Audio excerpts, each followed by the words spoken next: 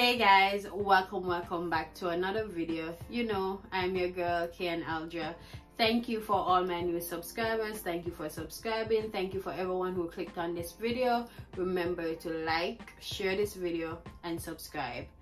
And in today's video, before we go any further, I noticed something because I started posting more on TikTok and I started getting a lot of other questions that I've never really realized, but people keep on asking me like how they can move to Canada.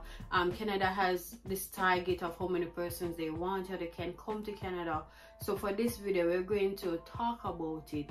Canada wants people. Canada wants immigrants. What does this mean for you who is not in Canada and want to come to Canada? I'm going to try to explain it as best as possible as how I know how to.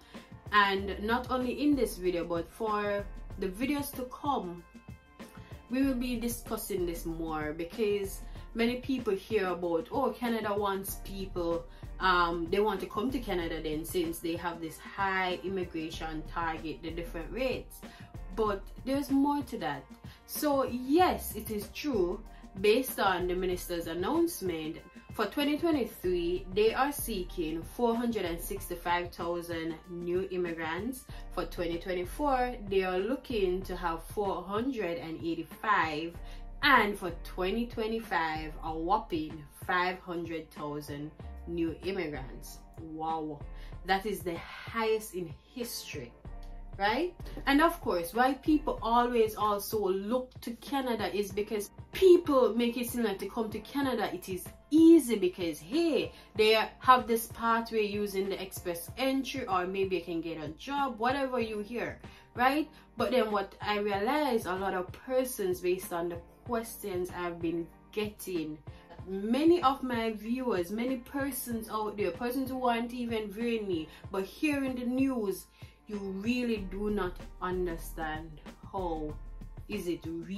is to get to Canada. You need to understand Canada's immigration system before you think about that, or listen to what people are saying, that oh, it's easy to come to Canada, or oh, it's easy to get permanent residence. Because even being here, I realize some persons who are here that took school pathway, they don't even realize the options or the opportunities that's really there for them, and the real way how to get it. Because you hear, come to Canada, or go to school and then get 1 year work experience and then you apply.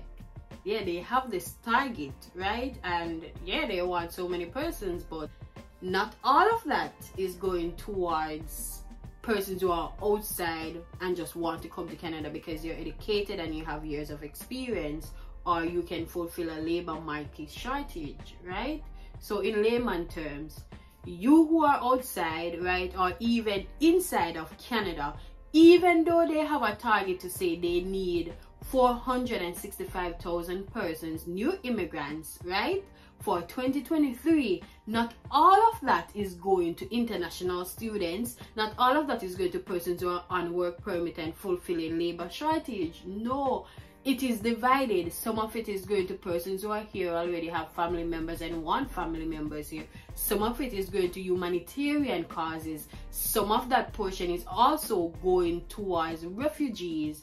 And then you have some which is going to persons who are educated, economic purposes. So first thing first, you need to know that yes, Canada wants people, but which category do you fall in? Like, you know, it's not as basic as they make it seem. People ask me all the time, how can I come to Canada? The question you need to ask, which I'm going to answer next, is, do you even qualify for coming to Canada? Where do you fall in all of this? Where do you fall? Where do you stand? And to know where you stand, the first thing you need to know about, I say it so many times on this channel, and I think maybe I haven't explained it well enough, I don't know, but if you're somebody, maybe I explained it or you understand, lucky you, thumbs up to you. But it has came to my realization that many persons still do not understand this process, and I want to make it clear. I want you to understand. I want you to know where you stand before you start all this process, because coming to Canada or thinking to migrate to Canada, it is not free. Everything costs money. Everything. So the first thing you need to know is, what is express entry? So express entry is, let's say, the vehicle towards getting permanent residence in Canada. It is what the government of Canada uses to determine where each person falls in becoming a permanent resident of Canada. In express entry, there are three major categories, and these are Federal Skilled Worker Program, Federal Trade Worker Program, and the Canadian Experience class. Right? You need to, first thing first, I said it in a video I did before, know your CRS score, comprehensive ranking score. You can check this. I highlighted it in the video before, how you can check your CRS score, because knowing your CRS score will tell you what you need to do to get to Canada. And this video today, we won't be diving into details of how to improve your CRS score for express entry, but no worries, I got you. The next video after this that will be coming out, I will be talking about express entry in details. But for this one, the first thing before we get there, please check your CRS score. The link is in the description box down below. Check your CRS score and ensure that you know where you stand, because a CRS score, comprehensive ranking score, is what the government uses when they're doing their all program draws. So I just told you, you have Federal Skilled Worker Program, also known as FSW, Federal Trade Program, right, and the Canadian Experience class program. So you need to see which one you fall underneath. Each program have different criterias. Okay, if you have a bachelor's degree and you have no work experience in Canada, hence, therefore, more than likely, if you have work experience back home, you'll fall under Federal Skilled Worker Program, right? If you have education in Canada or 1 year experience in Canada, you would fall under Canadian Experience class. And if you have no bachelor's degree, do not worry, there is a Federal Trade Worker Program for you. That program is for persons who are skilled persons and have a certification of qualification, at least from Canada, certificate of qualification from Canada. Maybe it's in plumbing, whatever it is, or you can have a job offer. So if you have no degree, that's okay, honey, that's okay. You have no CXC, but you have your years of experience as a plumber, electrician, that's okay. Once you can get your certification of qualification for your skills, then you can use the Federal Trade Worker Program. Why your CRS score is important, again, after you check your CRS score, you look at where you fall. The thing is, yes, the government of Canada is doing draws every week or every other week, right? But if you have a CRS score that is 300 and something, you're way low. If you have a CRS score that is 400 and above 450, you are at a good spot based on past draws. However, today it has gotten so competitive, right? And with that being said, it is up to you to decide, should I wait a year and see, hey, where they actually go with all these draws? Will they come closer to my score? Or should I just take the plunge and go find another pathway? Because best believe, just like me, many persons said, oh, you can migrate to Canada easily, you're educated, you have a bachelor's degree and you have experience in engineering.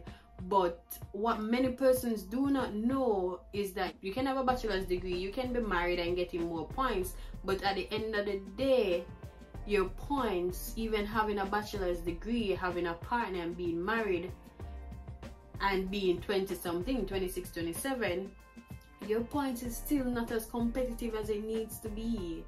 Your points is still not as competitive as it needs to be. Shocking, right?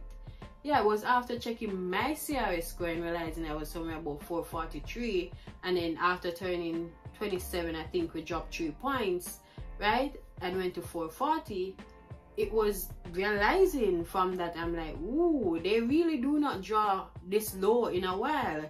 And that's when I decided with my husband that, you know what, it's best for us to do the school pathway.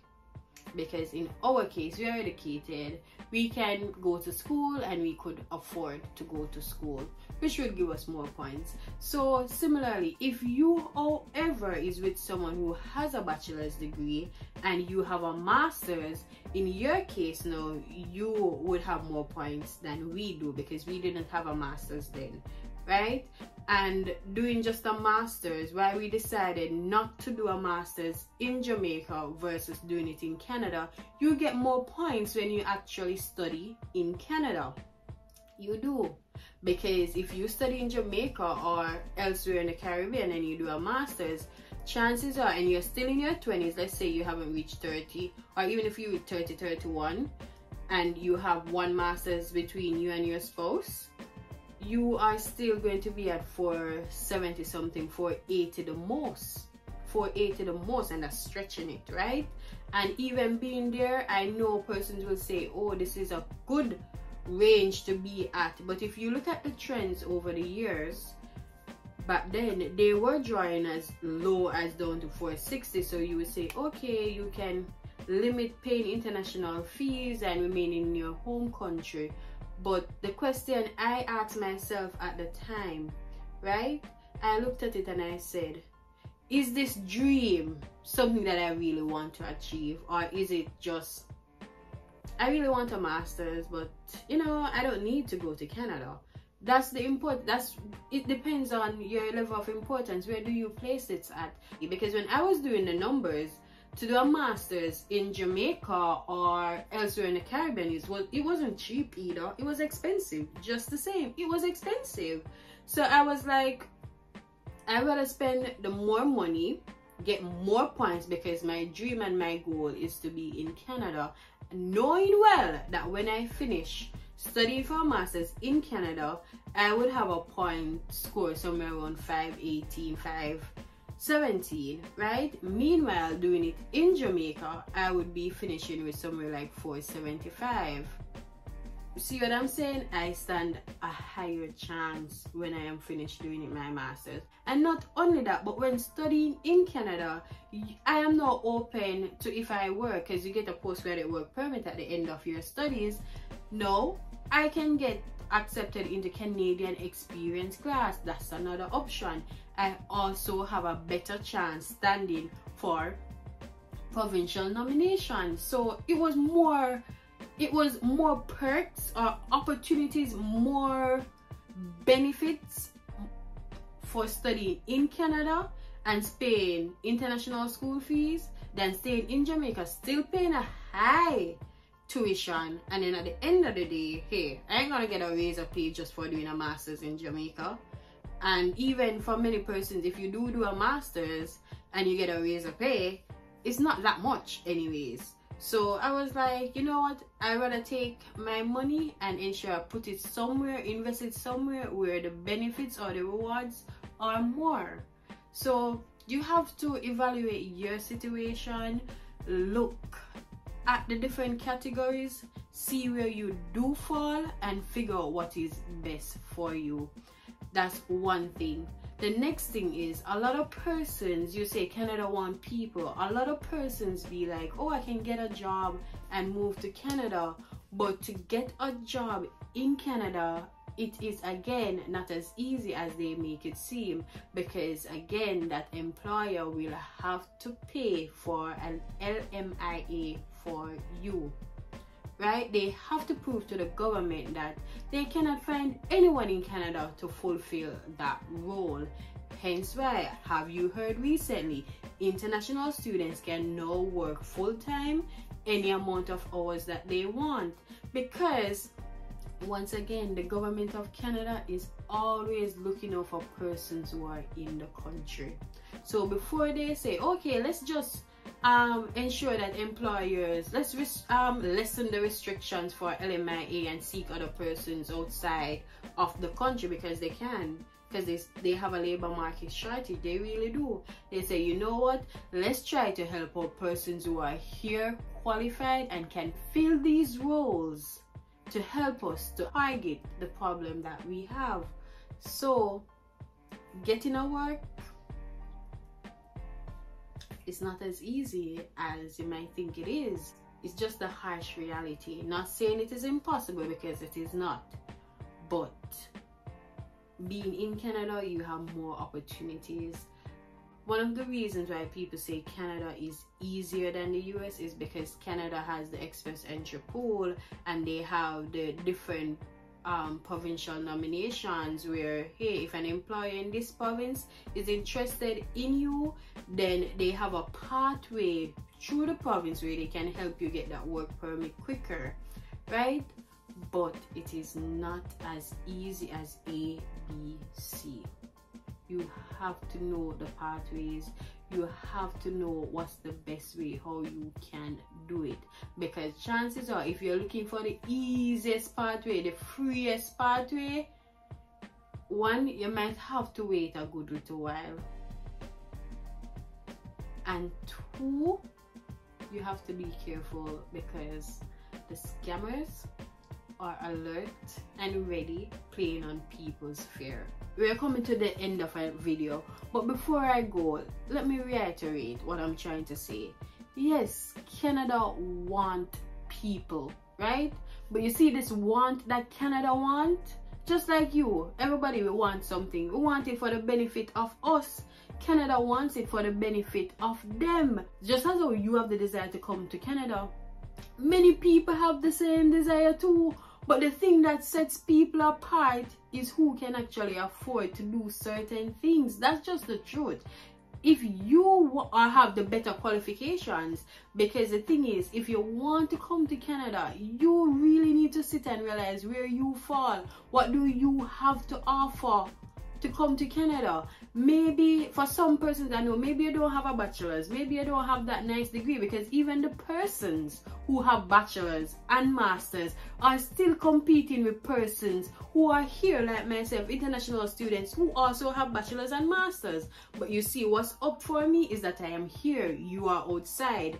They are going to go with who is here. You gotta give yourself a timeline. Like, you gotta say, okay, if I'm going in the express entry pool, I need to give myself a year, right? If you have a year to give, you know your age, you know everything about you, because once you start aging again, you start losing points. So you need to give yourself a timeline, have some goals to down and say, okay, based on the trends, will they reach my CRS score? That's very important to see, because if they are not reaching it, it means that, hey, you need to find another pathway. You need to pack up your things and stop sitting around and waiting for a handout, because trust me, Canada ain't coming to you to hand out anything if you're not in the best interest of Canada.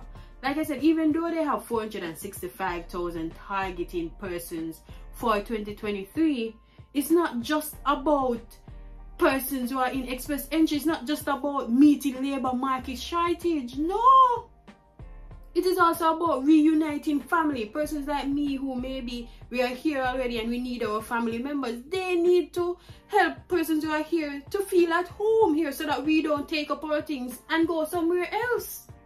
So everything that Canada is doing is in the best interest of Canada. So check where you're at. Look where you're at. Check your CRS score. Whether you have a degree or no degree, check your CRS score. Know that if you know whether or not you qualify for express entry. If you don't qualify for express entry, no wrong. There are other ways to come to Canada. Okay, maybe you don't have a degree. You can't qualify for any of the trades or any of the pathway because you don't know, maybe you're a plumber and you don't know how to get that certificate of qualification. That's okay, because there's a way to get it. If you want that video and you're watching this, please comment it so I know to make a video about that. But say you do have a degree and you're competing with other persons like me, check your status, know where you stand, know what your goals and aspirations are. How do you benefit Canada? Because don't sit down and listen to people and people say, oh yeah, Canada want people easy for guy, it's not easy and it's not cheap. Right? It's not easy and it's not cheap. So I said it all. I tried my best to give you a broad overview about how you can come to Canada, and in my next segment I'll be talking about the express entry, and this one will be for persons who are qualified for express entry. Look out for that video. It's the next video. Thank you so much for watching this video, and if there's any question or anything that you weren't clear on, or there's anything at all that you missed or you want to know more about, for me personally, I love researching. I don't know why, I just do. Leave the comment down in the description box below. Please do not be afraid to ask your questions, because trust me, enough people want to ask questions and they're afraid, and then you send me a message and then somebody else also have the same question, and then I'm like, okay, you know. But ask man. And persons, if you see somebody ask a question and you know the answer, don't be afraid to answer. Each one help one. All the best to you on your journey. Thank you so much for watching this video, and remember, hustle, grind, execute. Bye.